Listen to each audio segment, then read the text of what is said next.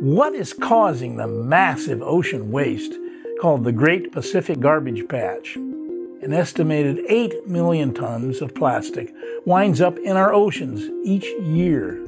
Some of this floating plastic accumulates in the Great Pacific Garbage Patch, which is now twice the size of Texas.